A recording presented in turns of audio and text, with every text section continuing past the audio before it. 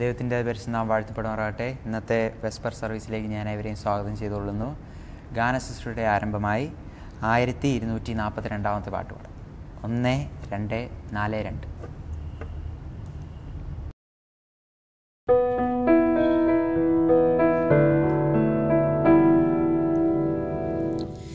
എത്ര നല്ലവൻ എൻ യേശുനായകൻ, ഏതു നേരത്തും നടത്തിയിടുന്നവൻ. എത്ര നല്ലവൻ എൻ യേശുനായകൻ, ഏതു നേരത്തും നടത്തിയിടുന്നവൻ. എണ്ണിയാൽ തീർന്നിടാ നന്മകൾ ചെയ്തവൻ, എന്നെ സ്നേഹിച്ചവൻ. ഹല്ലേലൂയ. എണ്ണിയാൽ തീർന്നിടാ നന്മകൾ ചെയ്തവൻ, എന്നെ സ്നേഹിച്ചവൻ. ഹല്ലേലൂയ. എത്രനേവരും പ്രതികൂലമാകുമ്പോൾ പാരിലേറിടും പ്രയാസവേളയിൽ, നിൻമുഖം കണ്ടു ഞാൻ യാത്ര ചെയ്തിടുവാൻ. പൊന്നുനാഥൻ കൃപ നൽകുമീ പൈതലിൻ, നിൻമുഖം കണ്ടു ഞാൻ യാത്ര ചെയ്തിടുവാൻ. പൊന്നുനാഥൻ കൃപ നൽകുമീ പൈതലിൻ. എത്ര നല്ലവൻ എൻ യേശുനായകൻ, ഏതു നേരത്തും നടത്തിയിടുന്നവൻ. നായകനവൻ നമുക്കു മുൻപിലായി നൽവഴികളെ നിരത്തിയിടുന്നവൻ. നന്ദിയാൽ പാടും ഞാൻ നിൻ മഹാസ്നേഹത്തെ, നാളെന്നും ഘോഷിക്കും തൻ മഹാസ്നേഹത്തെ. നന്ദിയാൽ പാടും ഞാൻ നിൻ മഹാസ്നേഹത്തെ, നാളെന്നും ഘോഷിക്കും തൻ മഹാസ്നേഹത്തെ. എത്ര നല്ലവൻ എൻ യേശുനായകൻ, ഏതു നേരത്തും നടത്തിയിടുന്നവൻ. അടുത്തതായി 1126 പാട്ട്. 1, 1, 2, 6.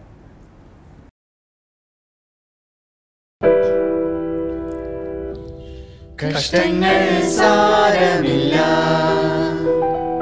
കണ്ണുനീർ സാരമില്ല, നിത്യ തേജസ്സിൻ ഘനമോർത്തിടുമ്പോൾ ഞൊടി നേരത്തേക്കുള്ള കഷ്ടങ്ങൾ സാരമില്ല. കണ്ണുനീർ സാരമില്ല, പ്രിയന്റെ വരവിൽ ധ്വനി മുഴങ്ങും പ്രാക്കളെ പോലെ നാം പറന്നുയരും. പ്രാണന്റെ പ്രിയനാം മണവാളനിൽ പ്രാപിക്കും സ്വർഗീയ മണിയറയിൽ. കഷ്ടങ്ങൾ സാരമില്ല, കണ്ണുനീർ സാരമില്ല, മണവാളൻ വരും വനമേഘത്തിൽ. മയങ്ങാൻ ഇനിയും സമയമില്ല, പ്രിയന്റെ കൂടങ്ങ് മഹൽ ദിനത്തിൽ. മണവാട്ടിയായി നാം പറന്നു പോകാം. കഷ്ടങ്ങൾ സാരമില്ല, കണ്ണുനീർ സാരമില്ല. ജാതികൾ ജാതിയോടെ എതിർത്തിടുമ്പോൾ, ജഗത്തിൻ പീഡകൾ പെരുകിടുമ്പോൾ, ജീവിത ഭാരങ്ങൾ വർദ്ധിച്ചിടുമ്പോൾ, ജീവന്റെ നായകൻ വേഗം വന്നിടും. കഷ്ടങ്ങൾ സാരമില്ല, കണ്ണുനീർ സാരമില്ല. യുദ്ധവും ക്ഷാമവും ഭൂകമ്പങ്ങളും യുദ്ധത്തിൻ ശ്രുതിയും കേൾക്കുന്നില്ലയോ? ഇസ്രായേലിൻ ദൈവം എഴുന്നള്ളുന്നേ. യേശുവിൻ ജനമേ ഒരുങ്ങുക നാം. കഷ്ടങ്ങൾ സാരമില്ല, കണ്ണുനീർ സാരമില്ല.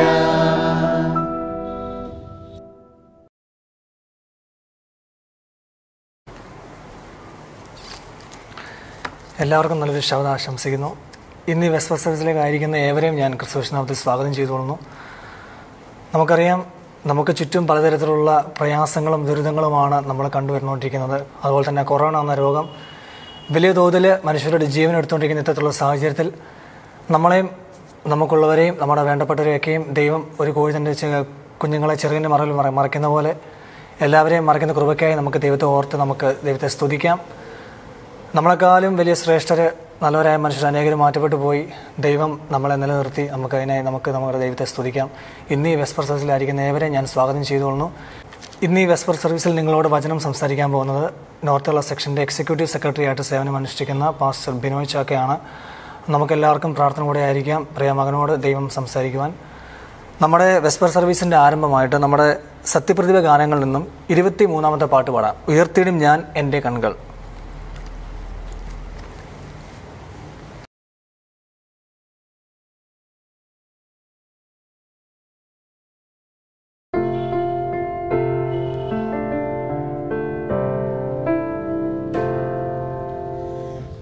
ഉയർത്തിയിടും ഞാൻ എൻ്റെ കൺകൾ തുണയരുളും വൻകിരിയിൽ, എൻ സഹായം വാനം ഭൂമി അഖിലം വാഴും യഹോവയിൽ.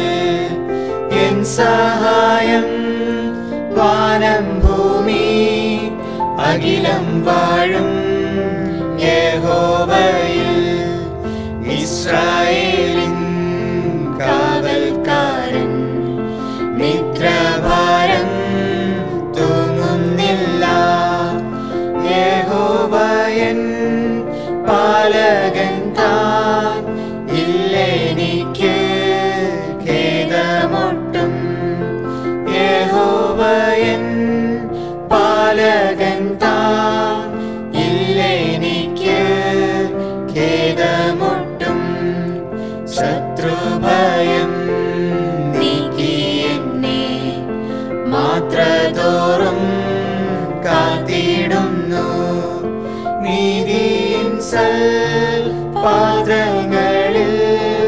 നിത്യവും നടത്തിടുന്നു.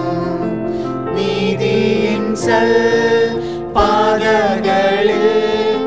നിത്യവും നടത്തിടുന്നു. ശോഭയേറും സ്വപുരിയിൽ തീരമതിൽ ചേർത്തിടുന്നു. ശോഭിതപൂരത്തിൻ വാതിൽ എൻ മുൻപിൽ ഞാൻ കണ്ടിടുന്നു.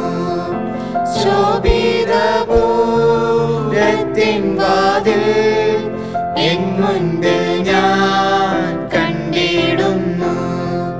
വാനസേന ഗാനം പാടി വാണിടുന്നു സ്വർഗസിയോൻ.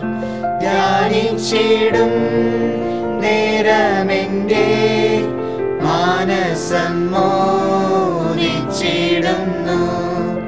ധ്യാനിച്ചിടും നേരമെൻ്റെ മാനസം മോദിച്ചിടുന്നു.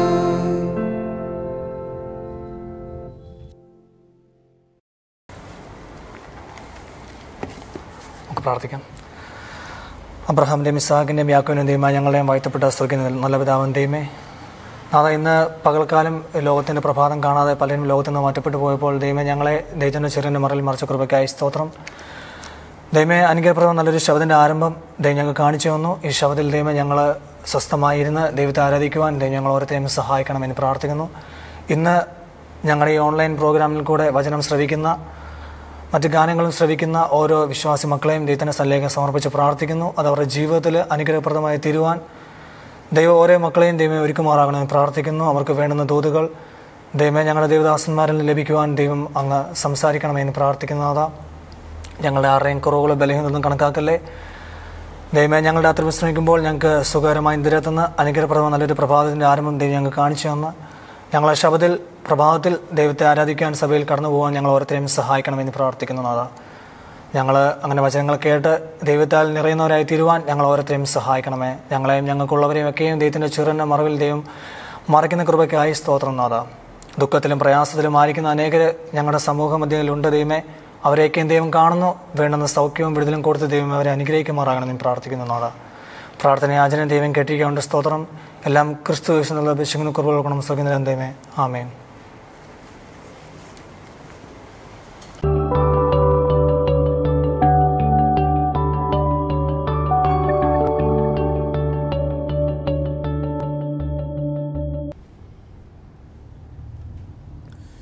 ദൈവത്തിൻ്റെ നാം വാഴ്ത്തപ്പെടുമാറാകട്ടെ. നമുക്ക് വീണ്ടും മറ്റൊരു ശബദിൻ്റെ പ്രാരംഭ മണിക്കൂറുകളിൽ ദൈവസന്നിധിയിലായിരിക്കാൻ തക്കവണ്ണം സർവകൃപാലുവായ ദൈവം നൽകിയ വിലപ്പെട്ട സമയത്തെ ഓർത്ത് ഞാൻ ദൈവത്തെ സ്തുതിക്കുന്നു.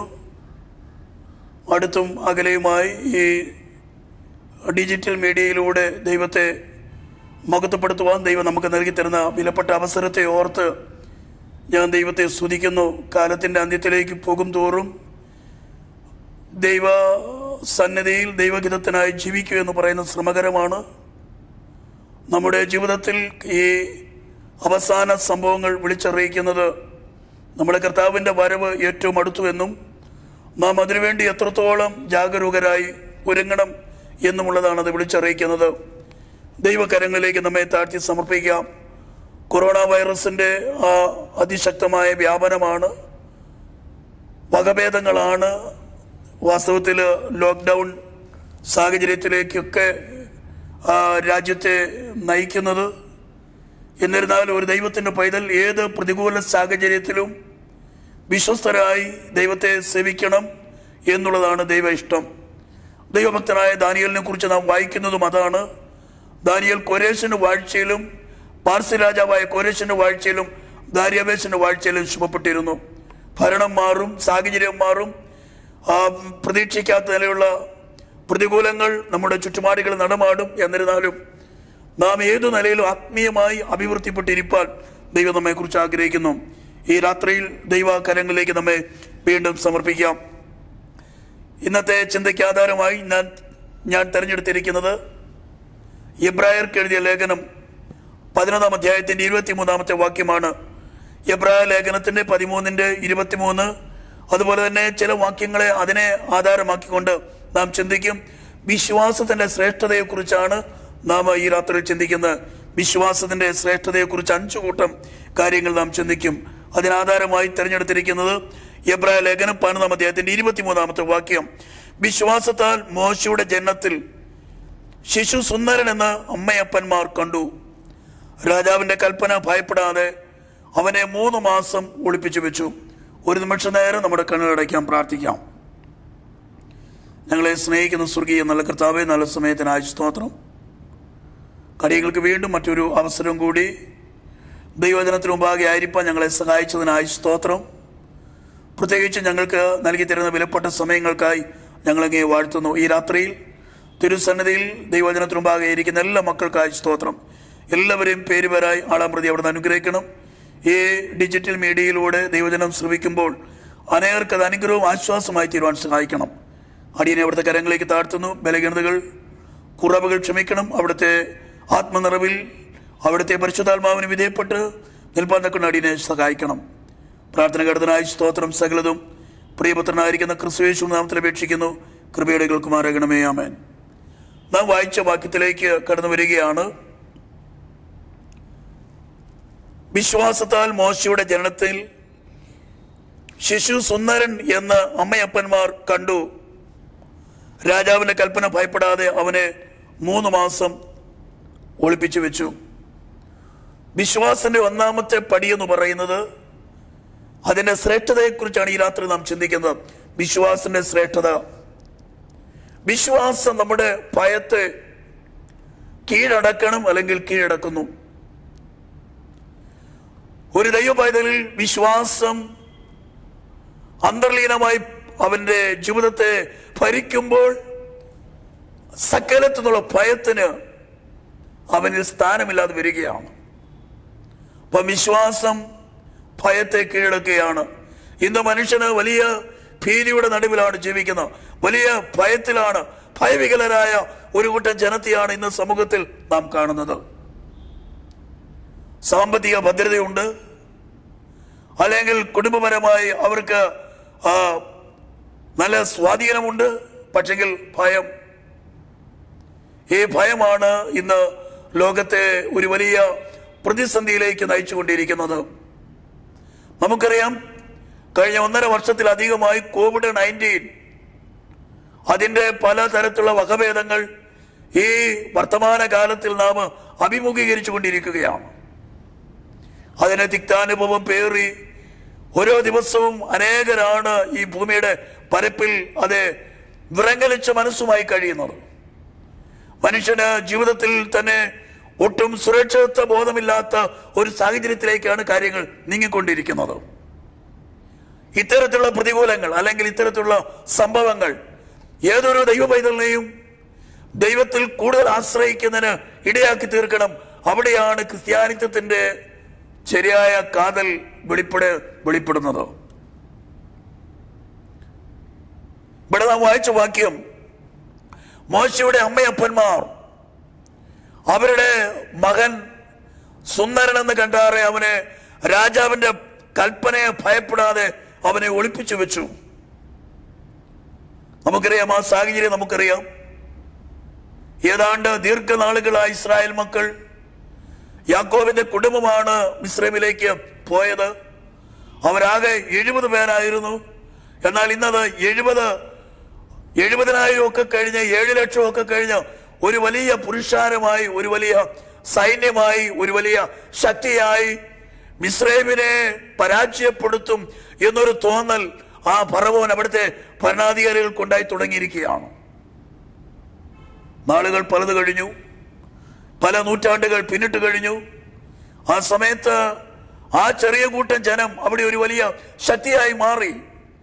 ഏതു സമയത്തും മിസ്രൈമിനെ അട്ടിമറിച്ചു ഭരണം അതെ കൈവശപ്പെടുത്തുവാൻ ഈ ജനങ്ങൾക്ക് ശക്തിയുണ്ട്, അല്ലെങ്കിൽ അതിന് കഴിയും എന്ന് തിരിച്ചറിഞ്ഞപ്പോഴാണ് ഫറവോൻ അതേ മിസ്രൈമിലെ ജനങ്ങളെല്ലാം വല്ലാതെ പീഡനത്തിലേക്ക് നയിക്കുന്നതായിട്ട് നാം കാണുന്നത്.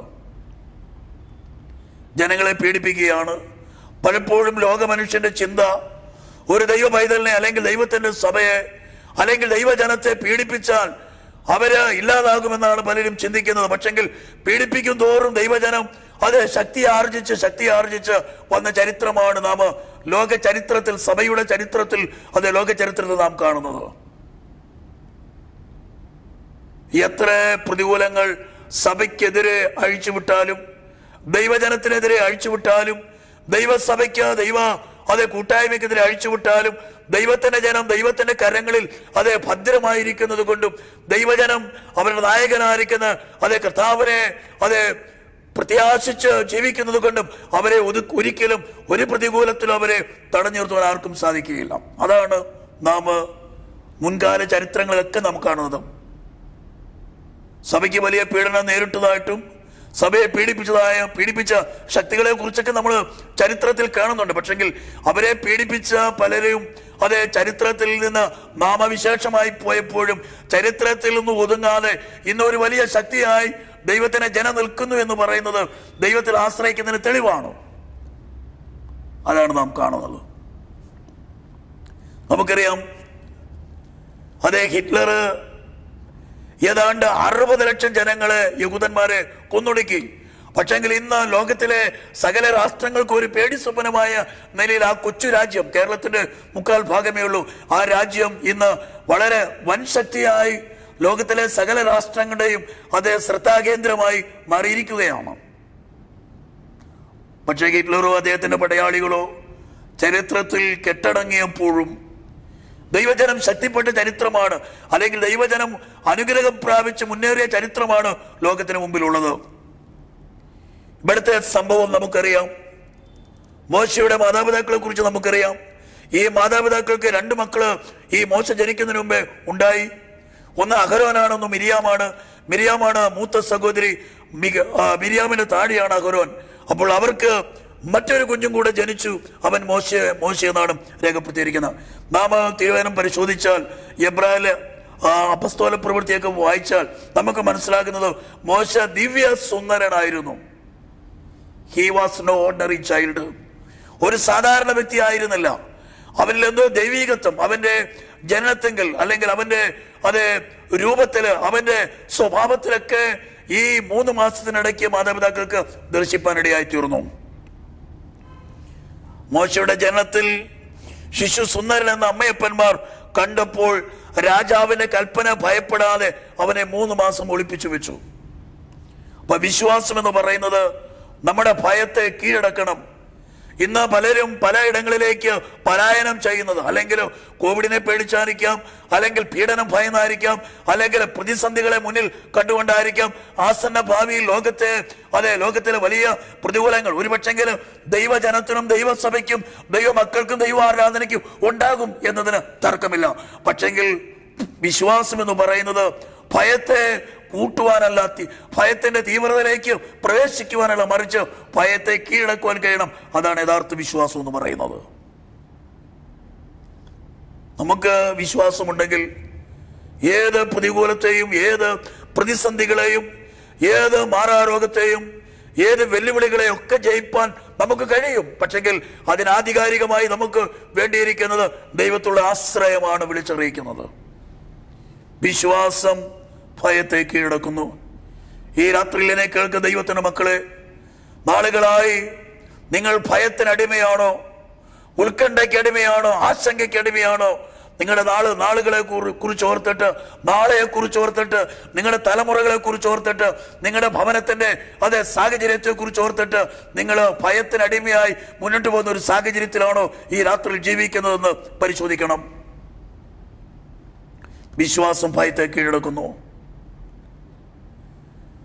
മോശയുടെ പ്രായമുള്ള കൊച്ചുകുഞ്ഞുങ്ങളെ നൈൽ നദിയിൽ എറിഞ്ഞു കളയുവാനാണ് ഫറവോൻ കൽപ്പന കൊടുത്തിരിക്കുന്നത്.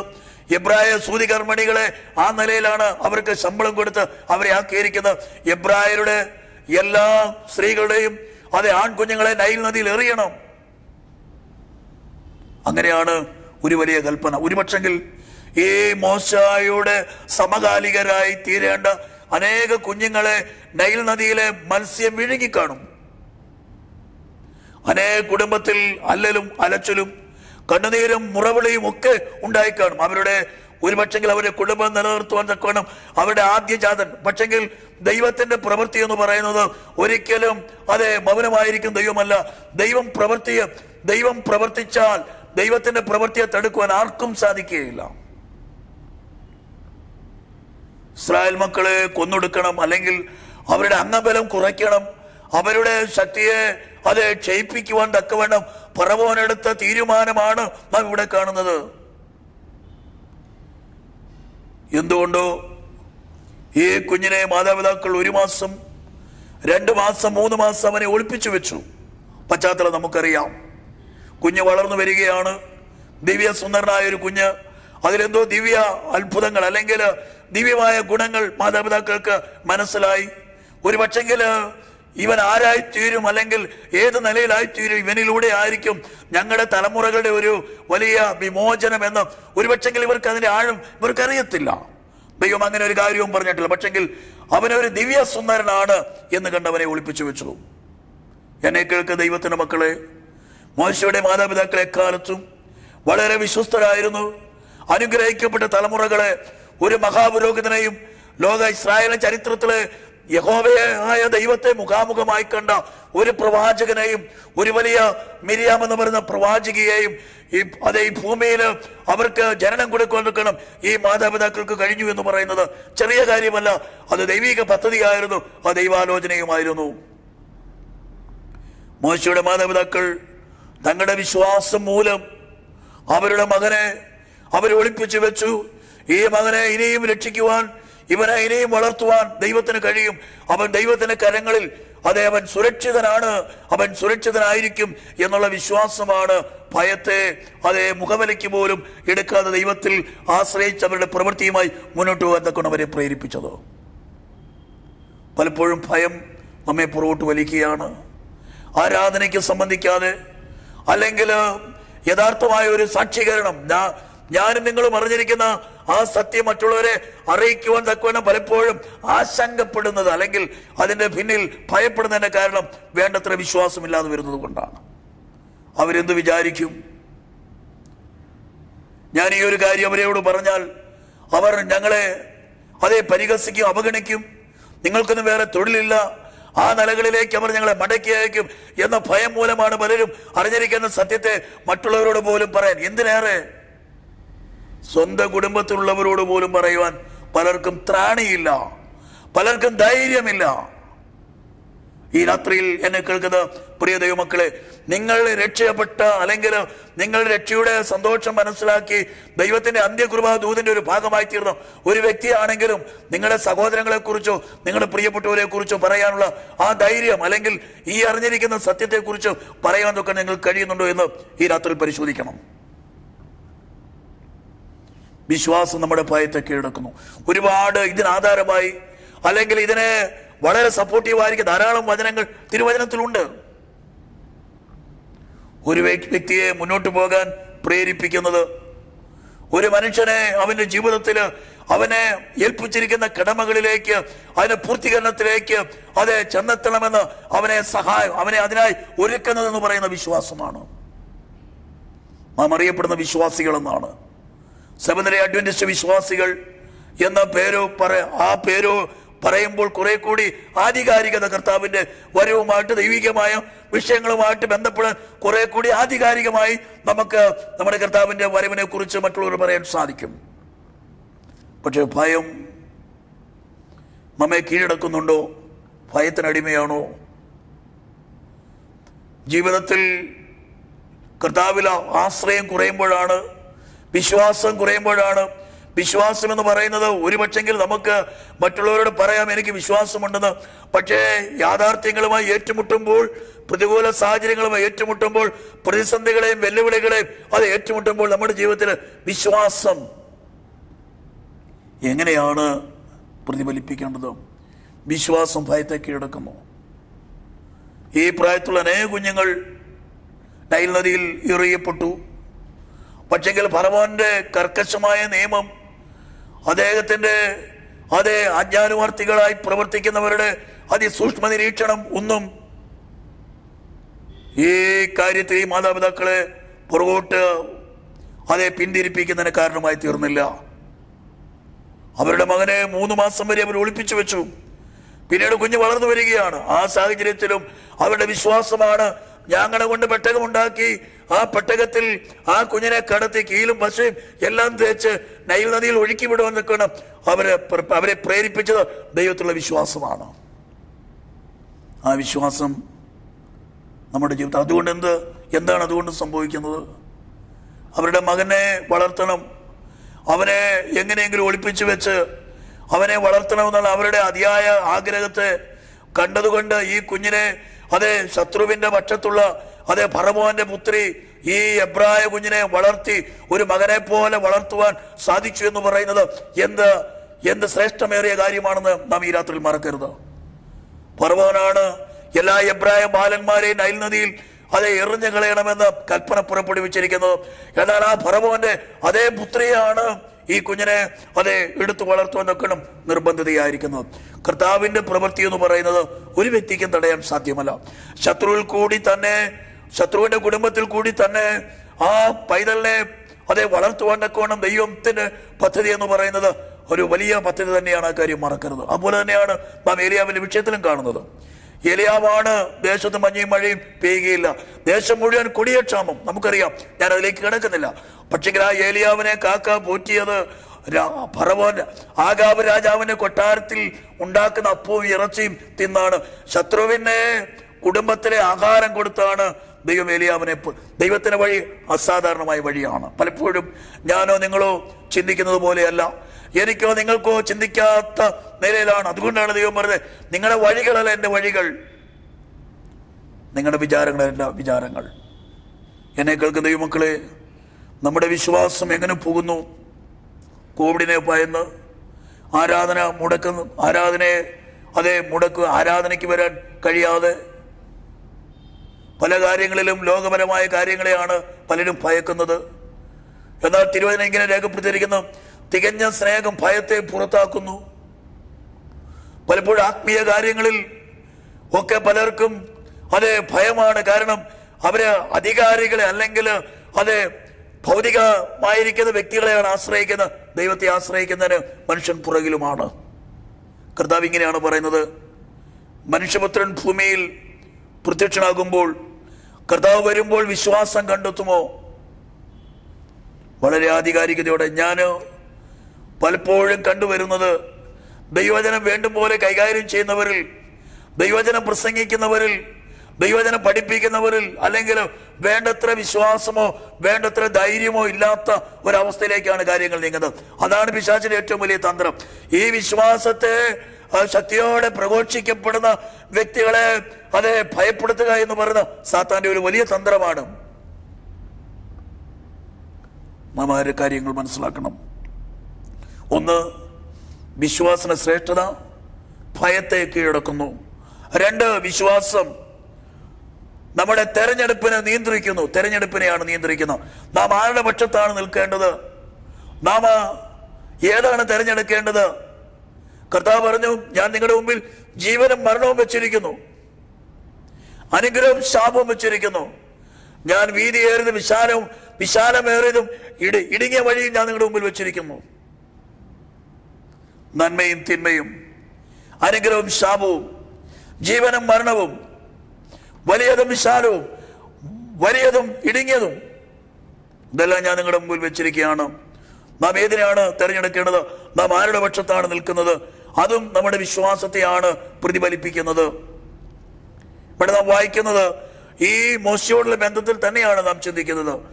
അത് നാം വായിക്കുന്നത് എബ്രായ ലേഖനം തന്നെ 11-ാം അധ്യായത്തിന്റെ 24-ാമത്തെ വാക്യം ഇങ്ങനെയാണ് വായിക്കുന്നത്.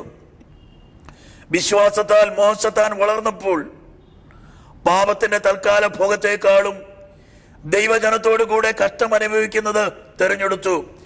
വിശ്വാസം തെരഞ്ഞെടുപ്പിനെ നിയന്ത്രിക്കുന്നു. നാം എന്താണ് തെരഞ്ഞെടുക്കേണ്ടത്? നാം ഏതിന്റെ പക്ഷത്താണ് നിൽക്കുന്നത്? നമ്മുടെ തെരഞ്ഞെടുപ്പ് എങ്ങനെയാണ് പോകുന്നത്? ആത്മീയമായത് തിരഞ്ഞെടുക്കാം, ഭൗതികമായതിനെ തിരഞ്ഞെടുക്കാം. നമുക്കറിയാം, അബ്രഹാമിന്റെ വിശ്വാസവും ലോത്തിന്റെ വിശ്വാസവും നമുക്കറിയാം. അബ്രഹാം ദൈവമോച്ചയ്ക്ക് മാത്രം നോക്കിയാണ് ഇറങ്ങിയത്. യോർദാന്റെ നീരോട്ടമുള്ള മണ്ണിനെ കുറിച്ചോ യോർദാന്റെ പട്ടണങ്ങളെ കുറിച്ചോ യോർദാന്റെ ഫലപുഷ്ടമായിരിക്കുന്ന മണ്ണിനെ കുറിച്ചോ അബ്രഹാമിന് ഒരിക്കൽ പോലും കേട്ടിട്ടില്ല. ഒരു പ്രതീക്ഷയുമില്ല അബ്രഹാമിന്. താനത് പ്രതീക്ഷിച്ചിട്ടില്ല, താൻ അതിനെക്കുറിച്ച് കേട്ടിട്ടില്ല. പ്രതീക്ഷിക്കാത്തത് കണ്ടപ്പോൾ അതേ മാറ്റിക്കളയുന്ന ഒരു വിശ്വാസമല്ല അബ്രഹാമിനെ ഭരിക്കുന്നത്. പക്ഷേ ലോത്തും അബ്രഹാമും തമ്മിൽ വേർപിരിയുന്ന ഒരു സാഹചര്യം നമ്മൾ കാണുന്നുണ്ട്. അബ്രഹാം പറയുന്നത്, നമ്മൾ സഹോദരന്മാരാണ്, നമ്മുടെ മുമ്പിലാണ് ദേശം മുഴുവൻ. അതുകൊണ്ട് നീ ഇപ്പോൾ നിന്റെ തീരുമാനം അറിയിക്കണം. നീ ഇടത്തോട്ടാണെങ്കിൽ ഞാൻ വലത്തോട്ട്, നീ വലത്തോട്ടാണെങ്കിൽ ഞാൻ ഇടത്തോട്ട്. വിശ്വാസമാണ് തെരഞ്ഞെടുപ്പിനെ നിയന്ത്രിക്കുന്നത്. നമ്മുടെ വിശ്വാസം ഏതിനെയാണ് തിരഞ്ഞെടുക്കുവാനാണ്, അല്ലെങ്കിൽ ഏതിനോട് ചേരുവാനാണ്, ഏതിന്റെ പക്ഷത്ത് നിൽക്കുവാനാണ് നമ്മെ പ്രേരിപ്പിക്കുന്നത് എന്ന് ശാന്തമായി നിങ്ങളുടെ മുമ്പിൽ, ദൈവ മനുഷ്യന്റെ മുമ്പിൽ എല്ലാ സ്വാതന്ത്ര്യവും വെച്ചിട്ടുണ്ട്. എല്ലാ സ്വാതന്ത്ര്യവും. കാരണം ദൈവത്തിന്റെ സ്വഭാവം ത്യജിപ്പാൻ കഴിയുകയില്ല. ദൈവം ഒരിക്കലും ഒരു സ്വാർത്ഥനല്ല. ദൈവം ഒരിക്കലും ഒരു കർക്കശക്കാരനല്ല. അല്ലെങ്കിൽ ദൈവം മനുഷ്യനെ ശക്തമായി പീഡിപ്പിച്ച് ദൈവിക വഴികളെ തിരഞ്ഞെടുക്കണം അങ്ങനെ പറഞ്ഞ് നിർബന്ധിക്കുന്ന ഒരു ദൈവമല്ല. മനുഷ്യന് ദൈവം സ്വാതന്ത്ര്യം കൊടുത്തിട്ടുണ്ട്. Power of choice. ആ ഒരു സ്വാതന്ത്ര്യമാണ് പലപ്പോഴും മനുഷ്യനും അത് ചിലര് ശരിയായ ദിശയിൽ അല്ലെങ്കിൽ ശരിയായ വണ്ണം അത് പ്രയോജനപ്പെടുത്തുമ്പോൾ മറ്റു പലരും അത് ദൈവ വഴികൾ വിട്ട് ദൈവ ഹിതപ്രകാരമല്ലാത്ത പാതയിലൂടെയാണ് യാത്ര ചെയ്യുന്നത്. ലോത്ത് നോക്കിയപ്പോൾ യോർദാന്റെ പ്രദേശമെല്ലാം വളരെ നീരോട്ടമുള്ളതെന്ന് കണ്ടു. അബ്രഹാം വെറും ശൂന്യം മാത്രമാണ് കാണുന്നത്. അവിടെ ഫലപുഷ്ടിയില്ല, അവിടെ നന്മയില്ല, അവിടെ ഉയർച്ചയില്ല, അവിടെ അനുഗ്രഹമില്ല. അവിടുന്ന് ലഭിക്കാൻ യാതൊരു സാധ്യതയുമില്ല. നന്മയുടെയോ അനുഗ്രഹത്തിന്റെയോ വഴികളൊന്നും ലഭിക്കുവാൻ സാധ്യതയില്ലാത്തൊരു മേഖല. വിശ്വാസമാണ് നമ്മുടെ തെരഞ്ഞെടുപ്പിനെ നിയന്ത്രിക്കുന്നത്. പക്ഷേ നാം ഒരു കാര്യം മനസ്സിലാക്കണം. അബ്രഹാം വിജയശ്രീലാളിതനായി ചരിത്രത്തിൽ അതെ, അല്ലെങ്കിൽ വിശ്വാസ ഗോളത്തില് സകല ബഹുജാതികൾക്ക് പിതാവായി, സകല വിശ്വാസികളുടെയും അപ്പനായി, അതെ പിതാവായിട്ടാണ് അബ്രഹാമിനെ അറിയപ്പെടുന്നതെങ്കിൽ ലോത്തിനെ കുറിച്ച് അങ്ങനെയൊന്നുമല്ല. ഇവിടെ മോശ, ഇവിടെ വിശ്വാസമാണ്. മിസ്രൈമിലെ സമ്പത്ത്, മിസ്രൈമിലെ നിക്ഷേപങ്ങളെക്കാൾ, പാപത്തിന്റെ തൽക്കാല ഭോഗത്തേക്കാൾ, ഫറവോന്റെ പുത്രിയുടെ മകനെന്ന് വിളിക്കപ്പെടുന്നതിനേക്കാൾ ഏറ്റവും വലിയ പദവി എന്ന് പറയുന്നത് ദൈവജനത്തോടു കൂടെ കഷ്ടം അനുഭവിക്കുന്നതാണ്. ആ കഷ്ടതയാണ് മോശ തിരഞ്ഞെടുത്തത്. നമുക്കറിയാം, ഫറവോന്റെ പുത്രിയുടെ മകനായി 40 വർഷക്കാലം മിസ്രൈമിലാണ് വളർന്നത്. മിസ്രൈമിലെ സകല ജ്ഞാനവും അഭ്യസിച്ചു. അടുത്ത ഫറവോനായി കിരീടധാരണത്തിന് വേണ്ടി ഒരുങ്ങിയിരിക്കുന്ന വേളയിൽ തന്നെ മിസ്രൈമിലെ നിക്ഷേപങ്ങൾ എന്ന് പറയുന്നത് നമുക്ക് ചിന്തിക്കുന്നതിന് അപ്പുറത്താണ്. ഓരോ മമ്മിയും പിരമിഡും അത് വെട്ടിത്തുറന്ന് നോക്കിയാൽ കോടാനുകോടി കണക്കിന് അത് രത്നങ്ങളും വില കൂടിയ അമൂല്യ നിധികളും മിസ്രൈമിലുണ്ട്. ഒരു ഫറവോൻ മരിക്കുമ്പോൾ ഫറവോന്റെ സൈന്യവും അദ്ദേഹത്തിന്റെ രത്നങ്ങളും അദ്ദേഹത്തിന്റെ രഥങ്ങളും അദ്ദേഹത്തിന്റെ സമ്പത്തും സകലതുമായിട്ടാണ് ഫറവോനെ അടക്കുന്നത്. അതാണ് ഒരു വലിയ പിരമിഡായി പിന്നീട് നാം കാണുന്നത്. ആ മിസ്രൈമിലെ നിക്ഷേപങ്ങളെ കുറിച്ച്, അതിന്റെ മൂല്യത്തെക്കുറിച്ച്, അതിന്റെ വരുമരാഴികളെ കുറിച്ച് മോശയ്ക്ക് അറിയാത്തത് കൊണ്ടല്ല, അറിയാം. എന്നിട്ടും മോശ അതിനെയൊക്കെ നിരസിച്ചുകൊണ്ട് ദൈവജനത്തോടു കൂടെ കഷ്ടമനയിപ്പാൻ തിരഞ്ഞെടുത്തു. ഈ രാത്രിയിൽ എന്നെ കേൾക്കുന്ന പ്രിയ ദൈവമക്കളെ, ഞാനൊരു കാര്യം പറയട്ടെ. വിശ്വാസമാണ് നമ്മുടെ തെരഞ്ഞെടുപ്പിനെ നിയന്ത്രിക്കുന്നത്. നാം ആരെയാണ് ആശ്രയിക്കേണ്ടത്? നാം ആരോടാണ് പ്രാർത്ഥിക്കേണ്ടത്? നാം ആരുടെ പക്ഷത്താണ് ചേരേണ്ടത്? നാം എവിടെയാണ് നിലകൊള്ളേണ്ടത്? നാം എന്തിന്റെ പ്രതിനിധികളായിട്ടാണ് നിൽക്കുന്നത് എന്ന് നമ്മെ ഉറപ്പിക്കുന്ന, അല്ലെങ്കിൽ നമ്മെ അതിനായി ശക്തീകരിക്കുന്നത് വിശ്വാസമാണ്. ഫറവോന്റെ കൊട്ടാരത്തിൽ മാന്യമായ സ്ഥാനമുണ്ടായിരുന്നു.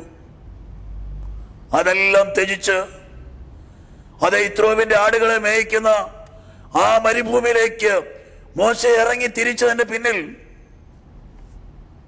അവന്റെ വിശ്വാസമായിരുന്നു. ആ ഫറവോന്റെ പിൽക്കാലത്ത് നാം കാണുന്നത് ഫറവോന്റെ ദൈവമായിട്ടാണ് ദൈവം മോശയെ മിസ്രൈമിലേക്ക് അയക്കുന്നത്. മോശ പറയുന്നതാണ് അവിടെ കാര്യങ്ങൾ നടക്കുന്നത്. മോശയിൽ കൂടിയാണ് ദൈവം അവിടുത്തെ ജനത്തിനൊരു വലിയ വിമോചനം ഒരുക്കുന്നത്.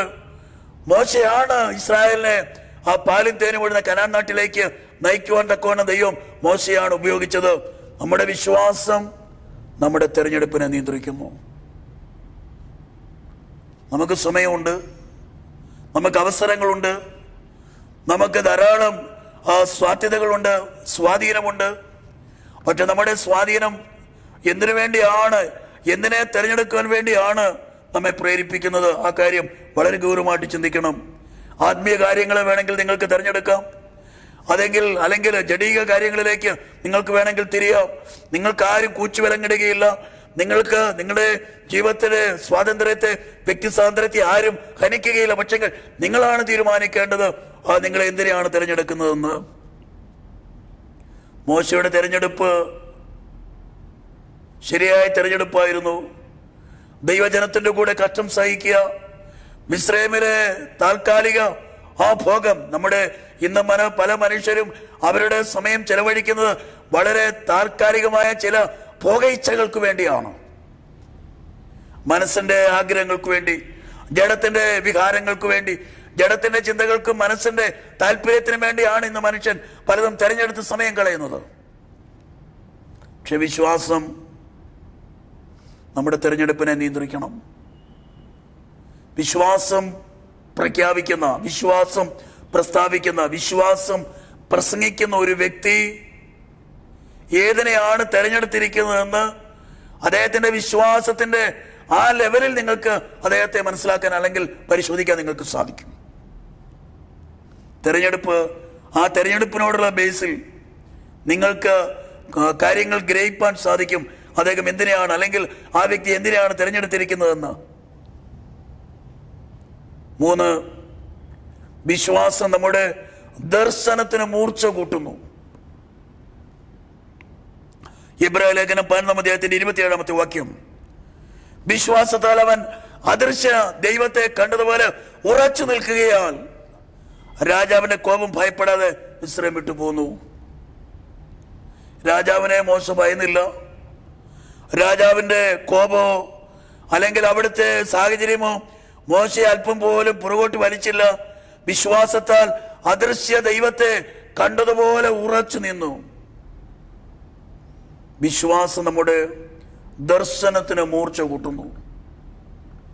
നമ്മൾ കർത്താവിനെ കണ്ടിട്ടല്ല, കർത്താവിന്റെ ക്രൂശ് മരണം കണ്ടിട്ടല്ല, അല്ലെങ്കിൽ കർത്താവ് നമുക്ക് വേണ്ടി ഞാൻ നിങ്ങൾക്ക് വേണ്ടി സ്ഥലമൊരുക്കാൻ പോകുന്നുവെന്ന് കർത്താവ് നമ്മോട് പറഞ്ഞിട്ടില്ല.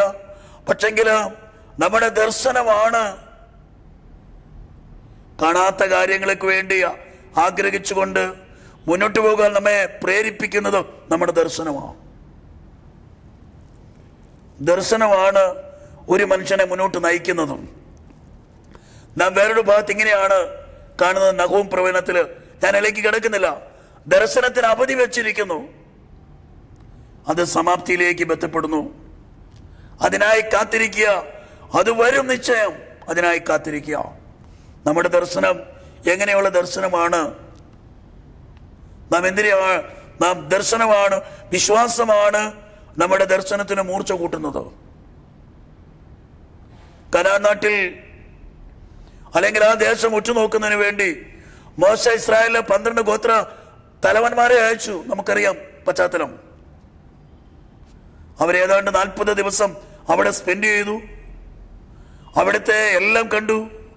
അങ്ങനെ എഫ്രൈം ഗോത്രത്തിൽ അത് നൂന്റെ മകനായിരിക്കുന്ന യോശുവായും, യഹൂദാ ഗോത്രത്തിൽ എഫീനയുടെ മകനായിരിക്കുന്ന കാലേബും അവരും ഇവരോടൊപ്പം ഉണ്ടായിരുന്നു. അങ്ങനെ ഈ 12 നേതാക്കന്മാർ കനാൻ നാട്ടിൽ ചെന്നു. ദേശം ഉറ്റുനോക്കി, അവിടുത്തെ ഫലങ്ങളെ ശേഖരിച്ചു, അതിലെ ചുറ്റി സഞ്ചരിച്ചു. കൺകുളിർക്കെ, മനസ്സ് കുളിർക്കെ അവരവിടുത്തെ എല്ലാ കാര്യങ്ങളും ഗ്രഹിച്ചു മടങ്ങി വരികയാണ്.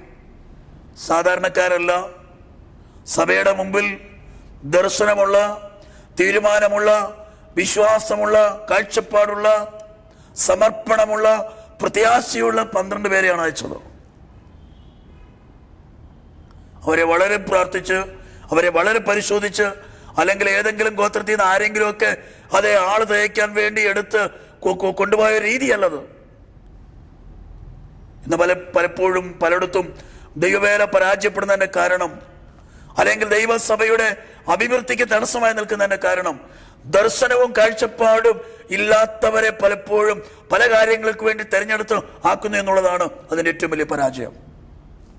ആത്മീയ ദർശനം ഉണ്ടായിരിക്കണം, ആത്മീയ കാഴ്ചപ്പാടുണ്ടായിരിക്കണം. ഇതൊരു സെക്കുലർ ഫീൽഡ് അല്ല. ഒരു ആത്മീയ ലോകത്തിൽ, ഒരു ആത്മീയ തലപ്പത്തിൽ, സ്ഥാനത്തിൽ ഒക്കെ വരുമ്പോൾ ആ നിലയുള്ള ദൈവീക കാഴ്ചപ്പാട് ഉണ്ടാകണം. പലപ്പോഴും വ്യക്തിപരമായ താല്പര്യങ്ങൾക്ക് വേണ്ടി, അല്ലെങ്കിൽ സ്വന്തം തീരുമാനപ്രകാരം, സ്വന്തം ഇഷ്ടപ്രകാരം ഒക്കെ പലതിനും അതെ പ്രസാദിപ്പിക്കുന്നതിന് വേണ്ടി ഒക്കെ ചില കാര്യങ്ങൾ പലരും ഇന്ന് ആത്മീയ ലോകത്തിൽ ചെയ്യുന്നുണ്ട്. ഞാൻ അതിലേക്കൊന്നും കടക്കുന്നില്ല, നിങ്ങൾക്കും അതറിയാം. നമ്മുടെയൊക്കെ ജീവിതത്തിൽ പലപ്പോഴും ഇത്തരത്തിലുള്ള കാര്യങ്ങളെ കണ്ടും കേട്ടും വളർന്നവരാണ് നാം. പക്ഷെങ്കിൽ ദർശനം, മോശ 12 പേരെ തിരഞ്ഞെടുത്ത് അയച്ചു. അവർ മടങ്ങി വരികയാണ്. അവർക്ക് വേണ്ടി ജനങ്ങൾ പ്രാർത്ഥിക്കുകയാണ്. മോശ അവരോട് പറയുകയാണ്, നമ്മൾ പോകുന്ന പാലും തേനും വിടുന്ന കനാൻ നാടാണ്. ആ കനാൻ നാട് ഉറ്റുനോക്കുവാൻ പോയ 12 പേരുടെ റിപ്പോർട്ട് നമുക്ക് കേൾക്കാം. ദൈവം എങ്ങനെയുള്ള സ്ഥലത്തേക്കാണ് നമ്മളെ അയക്കുന്നത്? ദൈവം എന്താണ് നമുക്ക് വേണ്ടി കരുതി വെച്ചിരിക്കുന്നത്? ദൈവത്തിന്റെ നീതി എന്താണ്? നമ്മുടെ പിതാക്കന്മാരോട് കാലാകാലങ്ങളായി ദൈവം ചെയ്ത വാഗ്ദത്തത്തിന്റെ നിവർത്തീകരണം ഏത് നിലയിലായിരിക്കും എന്ന് നമുക്ക് ശാന്തമായി ശ്രമിക്കാം എന്ന് പറഞ്ഞ് ജനങ്ങളെല്ലാം വിളിച്ചുകൂട്ടി. ജനങ്ങളെല്ലാം മോശയുടെ വാക്ക് കേൾക്കുന്നതിന് വേണ്ടി വന്ന് ഇരിക്കുകയാണ്. ആ സഭ മുഴുവൻ വന്നിരിക്കുകയാണ്. ഇസ്രായേലിലെ 12 ഗോത്രങ്ങളും അതേ ഇങ്ങനെ നിൽക്കുകയാണ്. ഈ 12 പേരിൽ 10 പേരുടെ റിപ്പോർട്ട് നമുക്കറിയാം. ആ ഭാഗം പലപ്പോഴും നാം കേൾക്കുകയും പഠിക്കുകയൊക്കെ ചെയ്തിട്ടുണ്ട്. ഞാൻ അതിലേക്ക് കിടക്കുന്നില്ല. ഈ 10 പേരും വന്ന് കാര്യങ്ങളൊക്കെ ശരിയാണ്, ഞങ്ങൾ പോയത് ശരിയാണ്, ഞങ്ങൾ ഇവിടെ കണ്ടു, ഞങ്ങൾ ഇവിടെ അനുഭവിച്ചു, അതെല്ലാം ദൈവിക നന്മയാണ്, അതിന് യാതൊരു തർക്കവും ഞങ്ങൾക്കില്ല, എല്ലാം ശരിയാണ്. നമ്മളെ അങ്ങോട്ടാണ് കൊണ്ടുപോകുന്നതും അത് വെറും പാഴും ശൂന്യമായ ഭൂമിയല്ല, അതൊരു മരുഭൂമിയല്ല, അത് വളരെ മനോഹരമായ, അതേ പാലും തേനും ഒഴുകുന്ന കനാൻ നാടാണ്, അതിന് യാതൊരു തർക്കവുമില്ല. പക്ഷെങ്കിൽ ഞങ്ങൾ അവിടെ ചില കാഴ്ചകൾ കണ്ടു. നമ്മുടെ ദർശനം എങ്ങനെയാണ് പോകുന്നത്? വിശ്വാസമാണ് നമ്മുടെ ദർശനം. എന്തായിരുന്നു നമ്മുടെ ദർശനവും നമ്മുടെ കാഴ്ചപ്പാടും ഏത് നിലയിലായിരുന്നു എന്ന് തെളിയിക്കുന്നത് നമ്മുടെ വിശ്വാസമാണ്. വിശ്വാസത്തെ ആശ്രയിച്ചാണ്, അല്ലെങ്കിൽ അതിനെ ചുറ്റിപ്പറ്റിയാണ് നമ്മുടെ ദർശനം മുന്നോട്ട് പോകുന്നത് എന്നുള്ള കാര്യം മറക്കരുത്. സഭയോട് നിങ്ങൾക്ക് കൂറില്ലെങ്കിൽ, സഭയോട് നിങ്ങൾക്ക് വിരക്തി തോന്നി തുടങ്ങിയെങ്കിൽ, സഭയുടെ അംഗമാകാൻ അല്ലെങ്കിൽ സഭയുമായി ഒത്തുപോകാൻ നിങ്ങൾക്ക് താല്പര്യമില്ല എങ്കിൽ അതിൻ്റെ അർത്ഥം ദർശനം കൂടിയെന്നല്ല, നിങ്ങളുടെ ദർശനത്തിന് മങ്ങലേറ്റ്, നിങ്ങളുടെ കാഴ്ചപ്പാട്, നിങ്ങളുടെ വിശ്വാസവും ഒക്കെ കുറഞ്ഞു തുടങ്ങിയെന്നാണ് അത് വിളിച്ചറിയിക്കുന്നത്. അന്ത്യകാലത്തിൽ പലപ്പോഴും കാര്യങ്ങളെല്ലാം സാധിച്ചു കഴിയുമ്പോൾ, അല്ലെങ്കിൽ നമ്മുടെ ആവശ്യങ്ങളെല്ലാം പരിഹരിച്ചു കഴിയുമ്പോൾ, പലപ്പോഴും നമ്മുടെ ആ വിശ്വാസം ശരിയായിരുന്നില്ല, നമ്മുടെ ദർശനം അല്ലെങ്കിൽ എൻ്റെ തെരഞ്ഞെടുപ്പ് അത് ശരിയായ നിലയിലായിരുന്നില്ല, ആരുടെയൊക്കെയോ പ്രേരണയാൽ, ആരുടെയൊക്കെയോ വാക്ക് കേട്ട് ഞാൻ വന്നതാണ് എന്ന് തോന്നി തുടങ്ങുന്നത്, അത് നേരെ മറിച്ച് സഭയോ സഭയുടെ വിശ്വാസമോ മോശമായതുകൊണ്ടല്ല, മറിച്ച് നമ്മുടെ വിശ്വാസം കുറഞ്ഞു തുടങ്ങി, അല്ലെങ്കിൽ അത് പുറകോട്ട് പോകാൻ തുടങ്ങി എന്നുള്ളതാണ്. അവിടെ പ്രതിഫലിക്കുന്ന നമ്മുടെ ദർശനമാണ്. ആ കാര്യം മറക്കരുത്. ഈ 10 പേര് കനാൻ നാട്ടിൽ കണ്ട കാര്യം, ഒരുപാട് കാര്യങ്ങൾ അവർ കണ്ടു. ദൈവത്തിന്റെ മഹത്വമേറിയ കരം കണ്ടു, ദൈവപ്രവൃത്തി കണ്ടു, ദൈവിക അടയാളം കണ്ടു, ദൈവത്തിന്റെ സൃഷ്ടിയുടെ ആ വലിയ മഹത്വം അവർ ദർശിച്ചു. എന്നിട്ടും 10 പേര് കണ്ടതു അവരുടെ വിശ്വാസത്തെ എപ്പോഴും പിടിച്ചുലച്ചുകൊണ്ടിരുന്നത് അനാക്കിന്റെ പുത്രന്മാരായിരിക്കുന്ന ശേഷായി, തൽമായി, അക്കിമാൻ എന്ന 3 പേരെയാണ് അവരവിടെ കണ്ടത്. അനാക്കിന്റെ പുത്രന്മാരെ, അവർ പണിത കോട്ടകളെ, അവർ പണിത മതിലുകളെ, അവരുടെ കയ്യിലെ കുന്തങ്ങളെ, അവരുടെ വസ്ത്രധാരണം അല്ലെങ്കിൽ അവരുടെ കയ്യിലെ ആയുധങ്ങളൊക്കെയാണ് അവർ ദർശിച്ചത്, അവരുടെ വാക്കും അവരുടെ പെരുമാറ്റവും. എന്നെ കേൾക്കുന്ന ദൈവത്തിന്റെ മക്കളെ, ഈ രാത്രിയിൽ ഏതെങ്കിലും വ്യക്തികളുടെ വാക്കുകളോ ഏതെങ്കിലും വ്യക്തികളുടെ സംസാരങ്ങളോ രീതികളോ ആയിരിക്കരുത് നിങ്ങളുടെ വിശ്വാസത്തിന് തടസ്സമായി, മുന്നോട്ട് പോകുന്നതിന് തടസ്സമായി തീരേണ്ടത് എന്ന കാര്യം നിങ്ങൾ മറക്കരുത്. നാം ആരെയുമല്ല നോക്കേണ്ടത്, നമ്മുടെ ദർശനം, നമുക്ക് തന്നിരിക്കുന്ന ദർശനം അത് ശക്തിപ്പെടണം. ആ ദർശനത്തിന് മൂർച്ച ലഭിക്കുന്നത് നമ്മുടെ വിശ്വാസം ദൈവത്തിൽ ശക്തിപ്പെടുത്തുമ്പോൾ മാത്രമാണ്. വിശ്വാസം ദർശനത്തിന് മൂർച്ച കൂട്ടുന്നു. നമ്മളെ മുന്നോട്ട് പോകുവാൻ, സത്യത്തിൻ്റെ ഭാഗത്ത് നിൽക്കുവാൻ, സത്യത്തിന് വേണ്ടി മരിക്കുവാൻ, സത്യത്തിന് വേണ്ടി അണുവിട പോലും ചലിക്കാതെ, വ്യതിചലിക്കാതെ, സത്യത്തിന് വേണ്ടി പാറ പോലെ ഉറച്ചു നിൽക്കുവാൻ നമ്മെ പ്രാപ്തരാക്കുന്നതെന്ന് പറയുന്നത് വിശ്വാസത്തിന്റെ ആ ദർശനമാണ്. ആ ദർശനം അതിന് മൂർച്ച കൂടുകയാണ് ചെയ്യുന്നത്. 10 പേര് പറഞ്ഞ വാക്കുകൾ അനാക്കിന്റെ പുത്രന്മാരെ കുറിച്ചായിരുന്നു. അത് കേട്ട് സഭ കരഞ്ഞു. നമുക്കറിയാം, ഒരു വലിയ പ്രശ്നമാണ്. പക്ഷെങ്കിൽ 2 പേർ മാത്രം, യോശുവയും കാലേബും, അവരെ അനാക്യ മലന്മാരെ കണ്ടു, അവരുടെ സംസാരം കേട്ടു, അവരുടെ കോട്ട കണ്ടു, അവരുടെ കൊത്തളങ്ങൾ കണ്ടു, അവരുടെ കയ്യിലെ ആയുധങ്ങൾ കണ്ടു. പക്ഷെങ്കിൽ അവർ ശ്രദ്ധിക്കുന്നത് അവരെയൊക്കെ ജയിപ്പാൻ ശക്തനായ സർവശക്തിയുള്ള ദൈവത്തിന്റെ വാക്കുകളെയാണ് അവർ ആശ്രയിച്ചത്. അതാണ് അവരുടെ മുന്നിൽ അവർ കാണുന്നത്. നമ്മെ വിളിച്ചവൻ ദൈവമാണ്, നമ്മെ തെരഞ്ഞെടുത്ത ദൈവമാണ്, നാം ആഗ്രഹിക്കുന്ന ലക്ഷ്യത്തിൽ എത്തിക്കേണ്ട ദൈവമാണ്. സഭയല്ല, സഭയുടെ നേതൃത്വമല്ല, സഭയിലെ പാസ്റ്ററല്ല, സഭയുടെ പഠനങ്ങളല്ല എന്ന കാര്യം നാം മറക്കരുത്. നാം ദൈവത്തിലാണ് ആശ്രയിക്കേണ്ടത്. നാം ദൈവത്തിൽ ആശ്രയിക്കുമ്പോൾ സഭയുടെ നേതൃത്വവും സഭയുടെ പഠനങ്ങളും ഒക്കെ നമുക്ക് വളരെ തൃപ്തികരമായ നിലയിൽ അതുമായി പൊരുത്തപ്പെടുവാൻ നമുക്ക് ഇടയായിത്തീരും. അല്ലെങ്കിൽ ഏതെങ്കിലും ഉപദേശങ്ങളോ ഏതെങ്കിലും തത്വങ്ങളോ അല്ല, മറിച്ച് നാം ദൈവത്തെയാണ് ആശ്രയിക്കേണ്ടത്. ദൈവമാണ് ഏറ്റവും വലുത്. ദൈവത്തെക്കാൾ വലുതായി സഭയെയോ സഭയുടെ നേതൃത്വത്തെയോ അത് നമ്മുടെ സ്ഥാനങ്ങളെയോ മാനങ്ങളെയോ നമ്മുടെ ഭൗതികത്തെയോ നമ്മുടെ കുടുംബ പശ്ചാത്തലത്തെയോ നമ്മുടെ പ്രിയപ്പെട്ടവരെയോ ഒക്കെ കണ്ടു കഴിഞ്ഞാൽ നമ്മുടെ ദർശനത്തിന് മൂർച്ച കൂടിയാല നമ്മുടെ ദർശനത്തിന് മൂർച്ച കുറയത്തേ ഉള്ളൂ. യോശുവയും കാലേബും അവരുടെ വിശ്വാസമാണ് അവരുടെ ദർശനത്തിന് മൂർച്ച കൂടുവാനും അവർ ആഗ്രഹിച്ചതുപോലെ വാഗ്ദത്ത കനാനിലെത്തുവാനും അവർക്കിടയായി തീർന്നത് അവരുടെ വിശ്വാസവും ആ വിശ്വാസത്തോടനുബന്ധിച്ച അവരുടെ ദർശനവുമായിരുന്നു എന്ന കാര്യം നാം മറക്കരുത്. ഫറവോന്റെ കോപം സാമ്രാജ്യം തനിക്കെതിരെ നിന്നിട്ടും ദർശനത്തിന് ശക്തി കുറഞ്ഞില്ല, ദർശനം ശക്തിപ്പെട്ടു.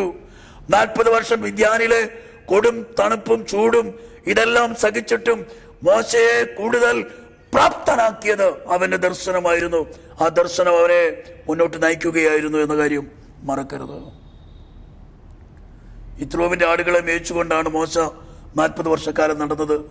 പക്ഷെങ്കിൽ അവിടുത്തെ ആ സാഹചര്യവും ആ തിക്താനുഭവവും പ്രതികൂലങ്ങളും ഒന്നും മോശയെ പുറകോട്ട് വലിച്ചില്ല. മോശ അദൃശ്യനായ ദൈവത്തെ കണ്ടു, ആ ദൈവത്തിന്റെ വാഗ്ദത്തങ്ങളെ കണ്ടു, ആ ദൈവിക ദർശനം കണ്ടു.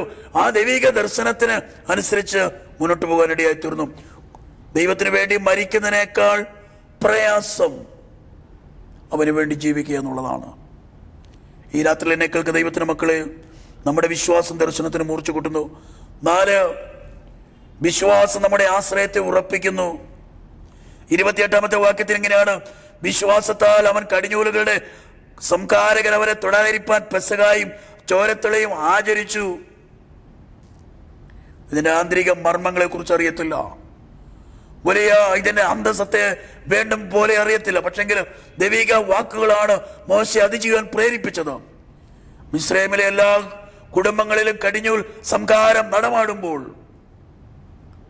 ഒരു ചെറിയ കുഞ്ഞാടിനെ കൊന്ന് അതിന്റെ രക്തം കട്ടളക്കാലിന്മേലും കുറുമ്പടിമേലും പുരട്ടിയാലുള്ള ലോജിക്ക്, അല്ലെങ്കിൽ ആ പുരട്ടിയാൽ രക്ഷപ്പെടാമെന്നുള്ള ആ യുക്തിക്കപ്പുറത്ത് കാര്യങ്ങളെ ഗ്രഹിപ്പാൻ മോശയെ പ്രാപ്തനാക്കിയത്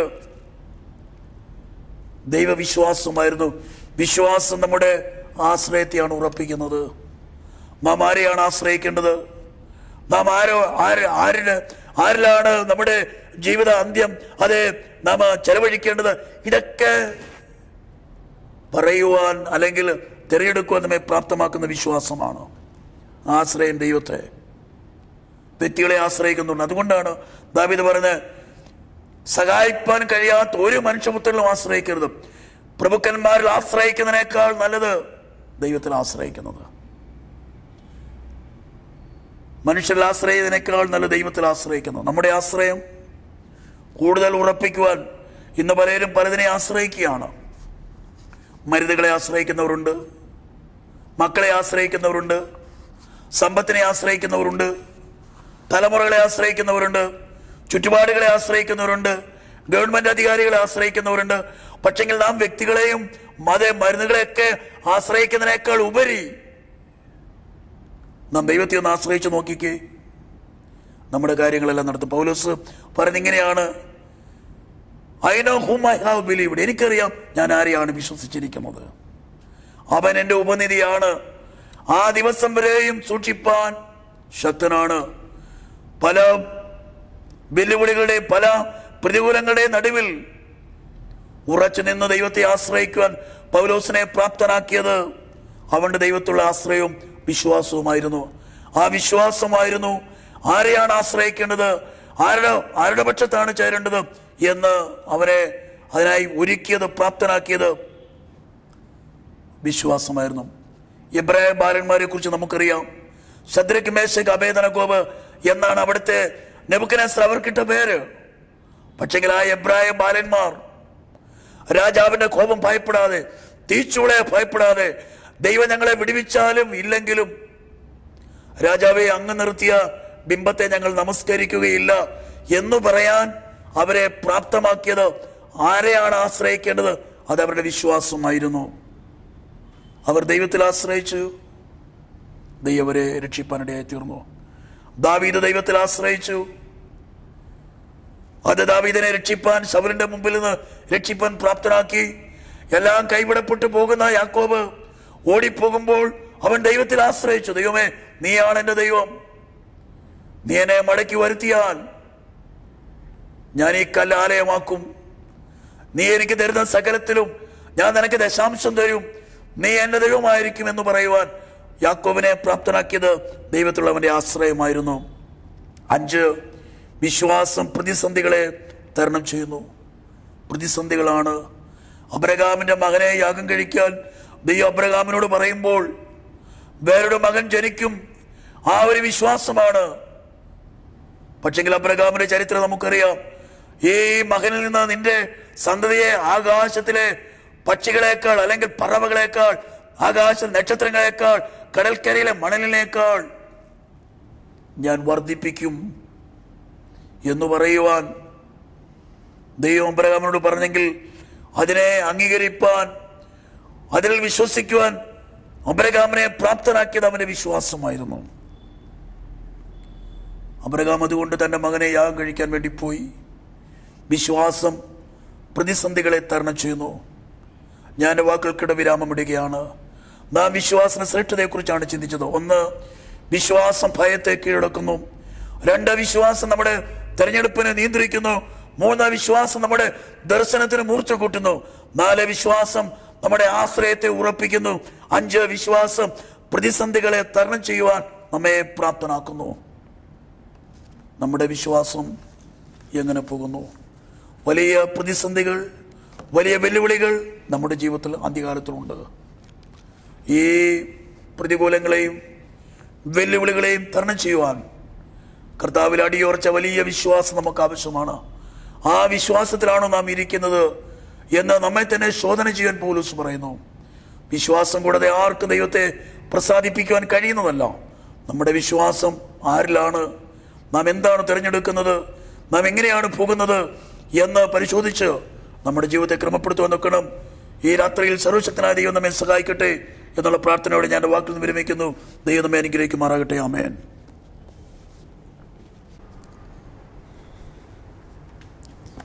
ഇന്നത്തെ വെസ്പർ സർവീസിൻ്റെ അവസാനമായി പാട്ടുപുസ്തകത്തിലെ 137 പാട്ട് പാടാം.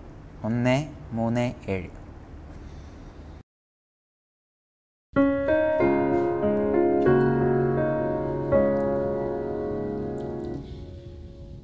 ഇന്നയോളം എന്നെ നടത്തി, ഇന്നയോളം എന്നെ പുലർത്തി, എന്റെ യേശു എത്ര നല്ലവൻ, അവൻ എന്നും എന്നും മതിയായവൻ.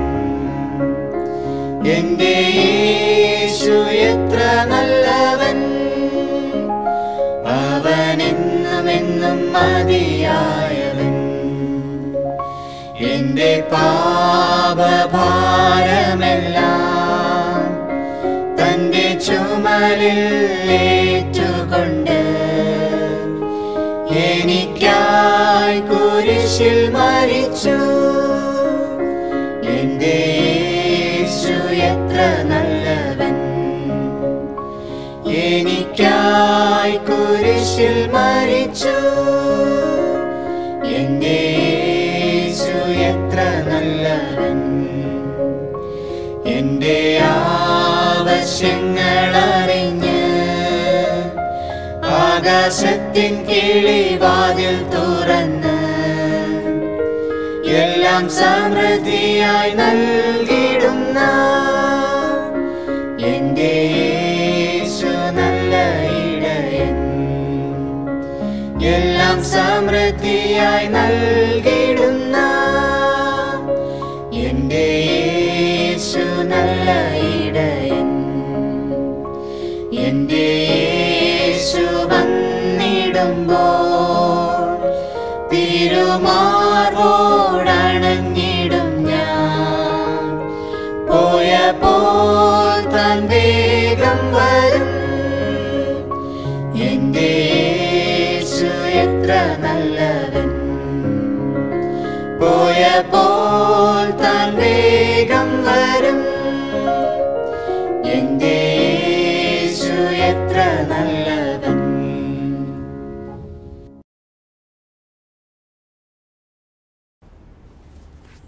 നമുക്ക് പ്രാർത്ഥിക്കാം. നമ്മെ തന്നെ ദൈവത്തിൻ്റെ കരങ്ങളിലേക്ക് സമർപ്പിക്കാം. നാം കേട്ട ആലോചന പ്രകാരം നമ്മെ ഒന്ന് പരിശോധിക്കാം. മനുഷ്യപുത്രൻ ഭൂമിയിൽ പ്രത്യക്ഷപ്പെടുമ്പോൾ വിശ്വാസം കണ്ടെത്തുമോ? നിങ്ങൾ വിശ്വാസത്തിലാണോ ഇരിക്കുന്നത് എന്ന് നിങ്ങളെ തന്നെ ശോധന ചെയ്യുവൻ. വിശ്വാസം കൂടാതെ ആർക്കും ദൈവത്തെ പ്രസാദിപ്പിക്കുവാൻ കഴിയുന്നതല്ല. നമ്മുടെ വിശ്വാസം എങ്ങനെയാണ് പോകുന്നത്? ഞങ്ങളെ സ്നേഹിക്കുന്ന സ്വർഗീയ നല്ല കർത്താവേ, ഈ ശാന്തമായ രാത്രിക്കായി സ്തോത്രം. അടിയങ്ങൾക്ക് മറ്റൊരു മാസത്തിലേക്ക് പ്രവേശിപ്പാൻ തക്കവണ്ണം ഞങ്ങളെ സഹായിച്ച കൃപയ്ക്കായി സ്തോത്രം. കാലം അതിൻ്റെ അന്ത്യത്തിലേക്ക് നീങ്ങിക്കൊണ്ടിരിക്കുമ്പോൾ ഞങ്ങൾ ഒരിക്കലും ചിന്തിക്കാത്ത, പ്രതീക്ഷിക്കാത്ത പ്രതികൂലങ്ങളും രോഗങ്ങളും ആണ് ഞങ്ങളുടെ മുമ്പിലുള്ളത് എന്ന് അടിയങ്ങൾ അറിയുന്നു. ഞങ്ങളെ പൂർണ്ണമായും രക്ഷിപ്പാൻ, ഞങ്ങളെ സഹായിപ്പാൻ, ഈ ലോകത്തിന് ശാശ്വതമായ ഒരു സമാധാന പരിഹാരം വരുത്തുവാൻ കർത്താവേ അങ്ങേക്ക് മാത്രമേ കഴിയുള്ളൂ എന്ന് ഞങ്ങൾ ഈ രാത്രിയിൽ സമ്മതിക്കുന്നു. ഞങ്ങളുടെ ബലഹീനതകൾ, കുറവുകൾ, ഞങ്ങളുടെ വീഴ്ച താഴ്ചകളൊക്കെ ഞങ്ങളോട് ക്ഷമിക്കണം. ഒരുപക്ഷെങ്കിൽ വിശ്വാസത്തിൽ ദീർഘനാളുകൾ അടിയങ്ങൾ ജീവിക്കുന്നെന്ന് അവകാശപ്പെടുന്നവരാണ്. പക്ഷേ ഞങ്ങളുടെ വിശ്വാസത്തെ പരിശോധിക്കുമ്പോൾ ഞങ്ങളുടെ വിശ്വാസം എങ്ങനെ പോകുന്നു എന്ന് ഈ രാത്രിയിൽ ഞങ്ങളെ കേൾപ്പിച്ച കൃപയ്ക്കായി സ്തോത്രം. ഞങ്ങളുടെ വിശ്വാസത്തെ പരിശോധിപ്പാനും ഞങ്ങളുടെ വിശ്വാസത്തിൽ ഞങ്ങൾ എങ്ങനെയാണ് പോകുന്നത് എന്ന് ഈ കാലത്തിൻ്റെ അന്ത്യത്തിൽ വെളിപ്പെടുത്തേണ്ടുന്ന ഒരു ധാർമ്മിക ഉത്തരവാദിത്തം ഞങ്ങൾക്കുണ്ടല്ലോ കർത്താവേ. ഞങ്ങളുടെ വിശ്വാസം പോയി പോകാതെ അങ്ങയിൽ ആശ്രയിപ്പാൻ തക്കണം ഞങ്ങളെ സഹായിക്കണമേ. ഞങ്ങളുടെ ബലഹീനതകളും കുറവുകളും ക്ഷമിക്കണം. ഈ രാത്രി തലവണക്കിരിക്കുന്ന എല്ലാ മക്കൾക്കായി സ്തോത്രം. അവരുടെ ആവശ്യങ്ങൾ, അവരുടെ വ്യക്തിപരമായ ആവശ്യങ്ങൾ, നാളുകളായിട്ടുള്ള പ്രാർത്ഥനാ വിഷയങ്ങൾ കർത്താവെ, അവരുടെ ജീവിതത്തിൽ അവരെ ഭാരപ്പെടുത്തുന്ന, പ്രയാസപ്പെടുത്തുന്ന, അവരുടെ വിശ്വാസത്തിൽ അവരെ പിടിച്ചുലയ്ക്കുന്ന വിഷയങ്ങളുടെ മധ്യത്തിൽ എൻ്റെ ദൈവം പ്രവർത്തിക്കുമാറാകണമെന്ന് പ്രാർത്ഥിക്കുന്നു. പ്രത്യേകിച്ച് ഞങ്ങളുടെ രാജ്യവും ഞങ്ങളുടെ ഭരണാധികാരികൾ കോവിഡിൻ്റെ വലിയ പ്രയാസങ്ങൾ അതിരൂക്ഷമായി അടിയങ്ങൾ അഭിമുഖീകരിക്കുകയാണ് കർത്താവെ. അതിൻ്റെ നടുവിലും മധ്യത്തിലും ഞങ്ങൾക്ക് താങ്ങായി, തണലായി, ഞങ്ങളെ കൈവിടാതെ ഞങ്ങളെ അന്ത്യത്തോളം നടത്തുവാൻ അങ്ങ് വിശ്വസ്തനാണ് എന്ന് ഉറച്ചു മുന്നേറുവാൻ ഞങ്ങളെ സഹായിക്കണമെന്ന് പ്രാർത്ഥിക്കുന്നു. ആരോഗ്യ മേഖലയിൽ പ്രവർത്തിക്കുന്ന മക്കൾക്കായി പ്രാർത്ഥിക്കുന്നു. അവരെ കാത്തു പരിപാലിക്കണം. ദൈവത്തിന് കൃപ അവരോട് കൂടെ ഇരിക്കണം. ആതുര സേവന രംഗങ്ങളിൽ ഞങ്ങളുടെ അതുപോലെ സമൂഹത്തിനായി പ്രാർത്ഥിക്കുന്നു. ചുറ്റുപാടുകൾക്കായി പ്രാർത്ഥിക്കുന്നു. ഞങ്ങളുടെ രാജ്യത്തിന് അതിർത്തിയിലായിരിക്കുന്നവർക്കായി പ്രാർത്ഥിക്കുന്നു. ഞങ്ങളുടെ മിലിറ്ററി ഫോഴ്സിനെ എല്ലാം കാക്കണം. സഭയുടെ നേതൃത്വത്തെ, സഭയുടെ നേതാക്കന്മാരെ, അതുപോലെ ഞങ്ങളുടെ വിശ്വാസ സമൂഹത്തെ, ഞങ്ങളുടെ പ്രവർത്തക ഗണത്തെ എല്ലാം കർത്താവ് കാത്തുകൊള്ളണം. ഞങ്ങളുടെ കുഞ്ഞുങ്ങൾ പലരും വിദേശ രാജ്യങ്ങളിലാണ്. അവരുടെ സുരക്ഷിതരായിരിക്കാൻ, രോഗം, ദുഃഖം, പ്രയാസം, പകർച്ചവ്യാധികൾ വിട്ടൊഴിഞ്ഞിരിക്കാൻ അവരെ സഹായിക്കണം. ദൈവത്തിൻ്റെ വേലയെ സഹായിക്കുന്ന എല്ലാ കരങ്ങളെയും അമർത്തിയായി അനുഗ്രഹിച്ച് ബലപ്പെടുത്തണം. പ്രത്യേകിച്ച് ദൈവമേ, യൂട്യൂബിലൂടെയുള്ള ഞങ്ങളുടെ മിനിസ്ട്രിയെ മാനിക്കണം. ഇതിനെ സഹായിക്കുന്ന എല്ലാ കരങ്ങൾക്കായി സ്തോത്രം. ഇതിൽ സംബന്ധിക്കുന്ന മക്കൾക്കായി, ഇതിൻ്റെ പിന്നണിയിൽ പ്രവർത്തിക്കുന്നവർക്കായി, ഈ ദൈവമേ യൂട്യൂബിൽ മിനിസ്ട്രിയെ ഇത്രത്തോളം അവിടുന്ന് അനുഗ്രഹിച്ച കൃപയ്ക്കായി സ്തോത്രം. ഈ രാത്രി ഞങ്ങൾ വിശ്രമിക്കട്ടെ. സമാധാനത്തോടെ കിടന്നുറങ്ങിയൊരു നല്ല പ്രഭാതം കാണുവാനും പ്രഭാതത്തിൽ എഴുന്നേറ്റ് അങ്ങേ മഹത്വപ്പെടുത്തുവാനും ഞങ്ങളെ സഹായിക്കണം. ഒടുവിൽ അവിടുന്ന് മേഘാരൂഢനായി അവിടുത്തെ വിശുദ്ധന്മാരെ ചേർക്കാൻ അവിടുന്ന് ആകാശ മേഘങ്ങളിൽ കോടാനകോടി ദൂതന്മാരും എഴുന്നള്ളി വരുമ്പോൾ അവിടുന്ന് ഒരു നിത്യരാജ്യത്തിൽ ഞങ്ങളെല്ലാവരെയും കാണാനിടയാക്കണമെന്ന് അവിടുത്തെ പ്രിയപുത്രനെ ഞങ്ങളുടെ രക്ഷകനുമായ ക്രിസ്തുയേശു നാമത്തിൽ അപേക്ഷിക്കുന്നു. കൃപയുടെ കേൾക്കുമാറാകണമേ. ആമേൻ. സ്വർഗസ്വനായ ഞങ്ങളുടെ പിതാവേ, തിരുനാമം പരിശുദ്ധമാകണം. തിരുരാജ്യം വരണമേ. തിരുവിഷ്ടം സ്വർഗത്തിലെ പോലെ ഭൂമിയിലും ആകണമേ. ഞങ്ങൾക്ക് ആവശ്യമുള്ള ആഹാരം നൽകി തരണമേ. ഞങ്ങളുടെ കടക്കാരോട് ഞങ്ങൾ ക്ഷമിച്ചിരിക്കുന്ന പോലെ ഞങ്ങളുടെ കടങ്ങളും പാവങ്ങളും ഞങ്ങളോടും ക്ഷമിക്കണം. ഞങ്ങളെ പരീക്ഷയിൽ പ്രവേശിപ്പിക്കാതെ ദുഷ്ടങ്ങൾ ഞങ്ങളെ കാത്തുകൊള്ളണം. എന്തുകൊണ്ടെന്നാൽ രാജ്യവും ശക്തിയും മഹത്വവും എന്നുവെന്നേക്ക് അങ്ങേക്കുള്ളതാകുന്നു. ആമേൻ. പിതാവായ ദൈവത്തിൻ്റെ സ്നേഹവും പുത്രനായ യേശു ക്രിസ്തുവിൻ്റെ കൃപയും സമാധാനവും അടിയങ്ങളെ ആശ്വസിപ്പിക്കുന്ന പരിശുദ്ധാത്മാവിൻ്റെ നിരന്തര സംസർഗം, കൂട്ടായ്മ, കാവലും സൂക്ഷിപ്പും പ്രിയകർത്താവ് അടിയങ്ങളോട് അടിയങ്ങൾ ഓർത്ത് പ്രാർത്ഥിക്കുന്ന എല്ലാ കാര്യങ്ങളോടും ഈ രാത്രി ദൈവവചനം കേട്ട എല്ലാ മക്കളോടും ഇപ്പോഴും എപ്പോഴും കർത്താവിൻ്റെ വരവരെ ഉണ്ടായിരിക്കുമാറാകട്ടെ. ആമേൻ. എല്ലാ പ്രിയപ്പെട്ട ദൈവമക്കൾക്ക് ഒരിക്കൽ കൂടി സ്നേഹവന്ദനം അറിയിക്കുന്നു. ദൈവം നമ്മെ അനുഗ്രഹിക്കുമാറാകട്ടെ. ആമേൻ.